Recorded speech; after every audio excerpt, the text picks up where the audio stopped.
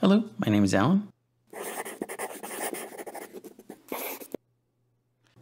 And welcome to the next in my video series on building a Windows desktop application with Python. In today's video, we're going to cover probably one of the trickiest things that took me a while to learn, and that is PyQt's layouts and containers. Enjoy! If you haven't already watched the first video in this series, then please review the following prerequisites before you begin. So if you look in the description below, you'll see a zip file. Download that and open it. You'll see a subfolder called test2.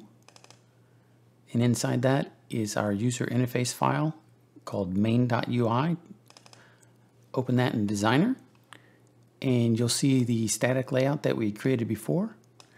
The reason I call it a static layout is because it doesn't dynamically adjust itself to when the user resizes the window.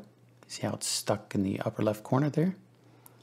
We want to turn this into a proper Windows GUI where everything is sort of dynamically adapting to how the user resizes it. To do that, we need to take advantage of an element called containers. If you look in the widget section on the left, you'll see there's a whole section of containers, and we're just going to focus on the frame container.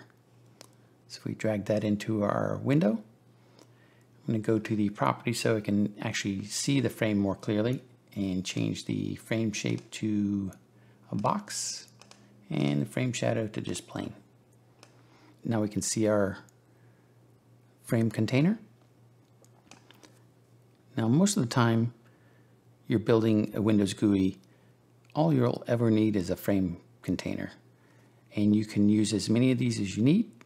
You can organize a bunch of widgets inside this container, like maybe some buttons, for example.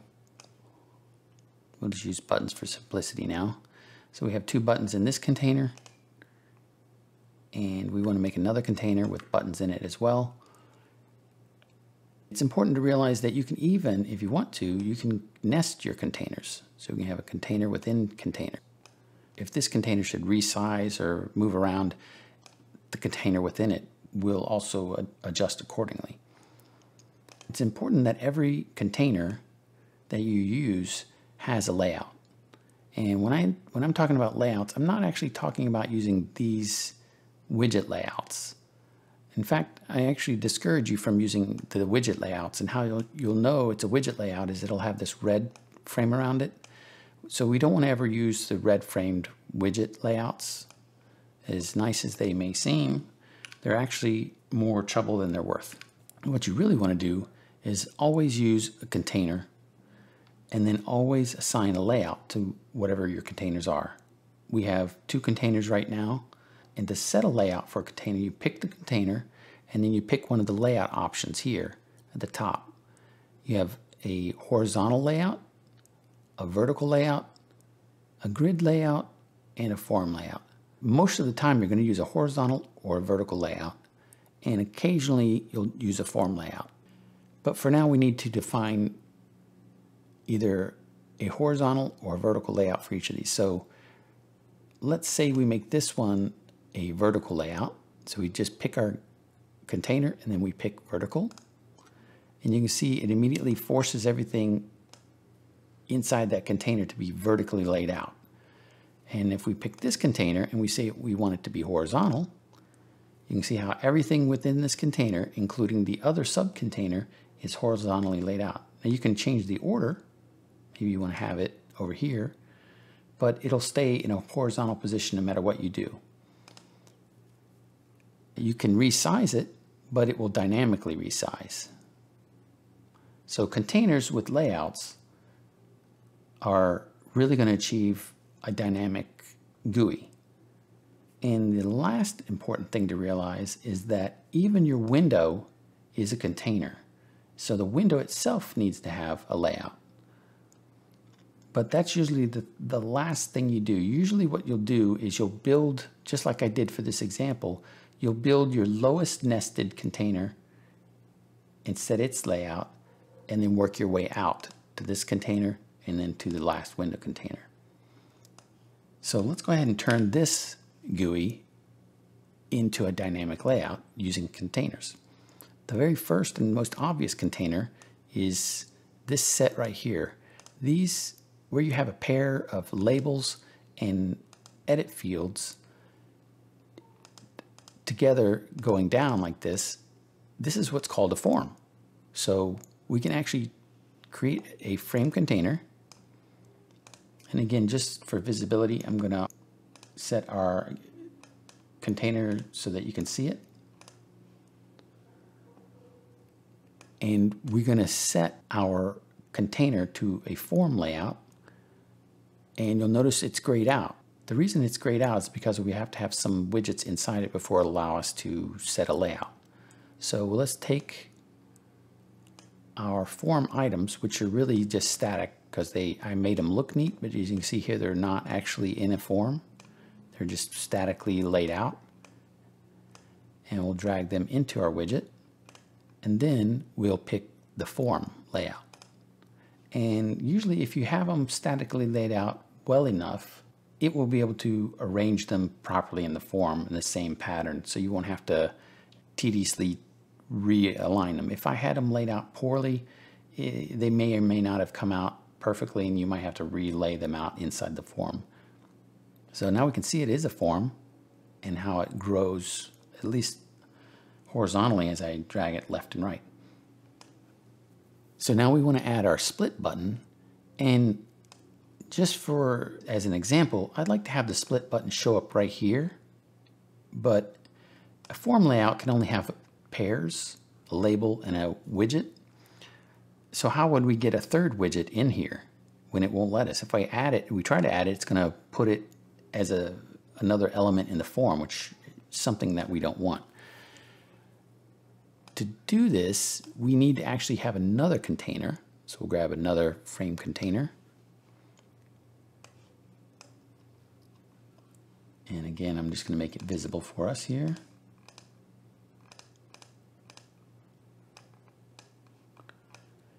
And we're going to put our button inside the container. Resize a little bit for space. And we're going to take our edit field and also put it in the container.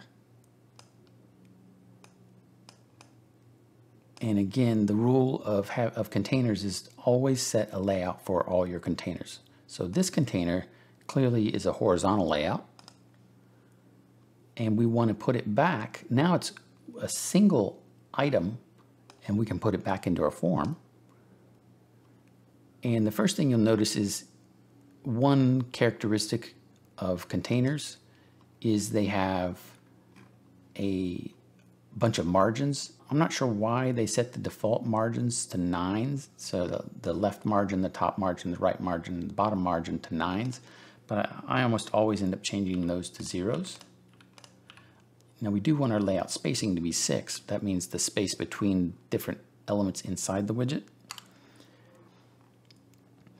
Okay, so now we've got our widget is nested inside our form, and now it grows and shrinks the way we'd like it to.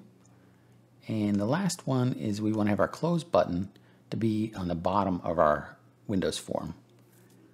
And one way to do that, you guessed it, is another frame container. And we'll also make that visible. We're going to put our close button inside it, and then we're going to use what's called a horizontal spacer. And that will act kind of like this edit field did, but it's not a visible element. So if we make this a horizontal layout, and then if someone wants to resize it, you can see it keeps the button to the right side no matter what. And again, you can see we have our margin around it that we don't want. So we'll change those all to 0s again. And now we have our two containers.